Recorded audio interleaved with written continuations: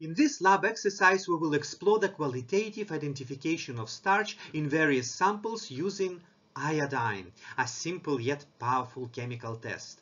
Starch, a polysaccharide found in many plants, is a vital source of energy and a key component in numerous biological and food processes.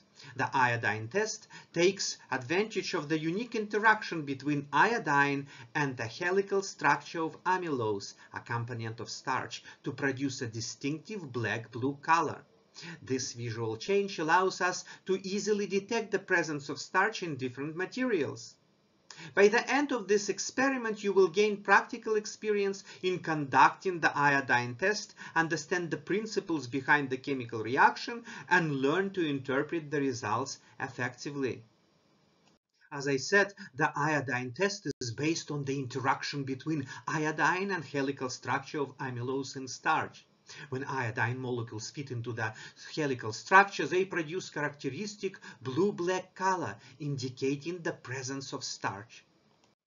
To start iodine test, we need 6 test tubes. Note, the test tubes are not heat resistant, like those that we use in Benedict test. This means we are not going to heat them up. There is no need for this. Before starting with the test, we have to label each of the test tube. And now we will follow simple protocol of the procedure. First, we will have to transfer 2 milliliters of each sample into the separate labeled test tubes.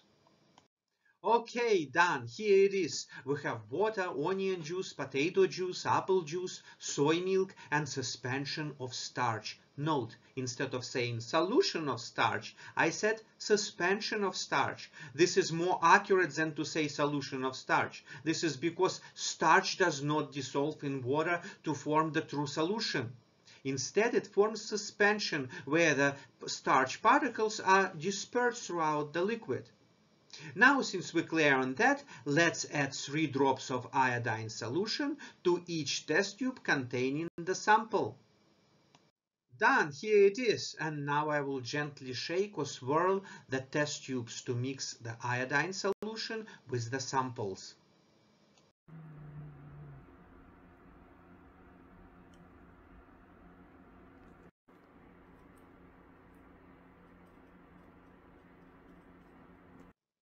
Observe color change in the sample. Remember, we always examine the color on the white background. For the positive results on starch, you have to look for black or blue-black color. Amber color or any other colors do not count. Pause the video and record the results of the liquefied material we tested in the data table titled Results of the Iodine Test for Starch. By the way, which test tube contains the negative control and which test tube contains the positive control? Think about it. By now you should know the answer. If you are unsure, watch my video on Benedict's test. Now let's run the iodine test on raw materials such as raw onion, raw potato, and raw apple.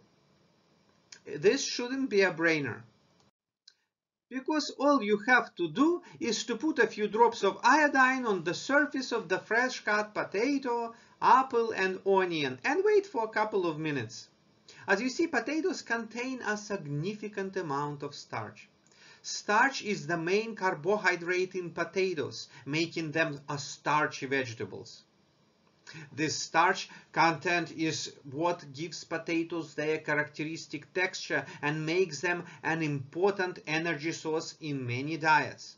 The iodine test, which produces blue-black color in the presence of starch, would confirm the high starch content in potatoes, and you see it on this screen. By the way, do you know another starchy vegetable? How about corn? Yes, corn is another starchy vegetable. You heard of cornstarch. But let's move on with the material we test in this exercise. How about an apple? Are apples starchy? Raw apples do contain starch, but the amount varies depending on stage of ripeness.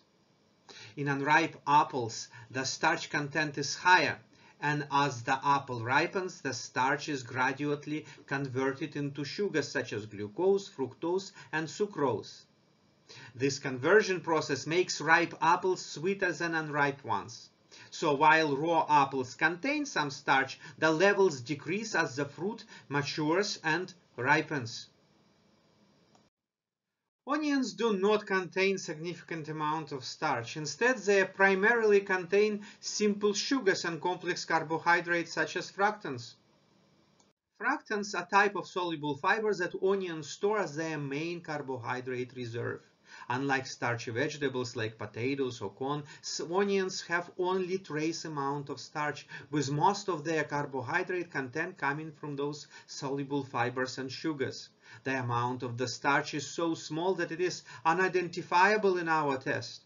So we can say that our test is negative for the presence of starch in onion, since we do not see any black or blue color in the area where we put drops of iodine. Am I right? Take a close look. In conclusion, the iodine test for identifying starch is a straightforward and effective qualitative analysis method. By observing the color change, a blue-black upon the addition of iodine, we can confirm the presence of starch in various samples. This experiment demonstrates the unique interaction between iodine and the helical structure of amylose and starch.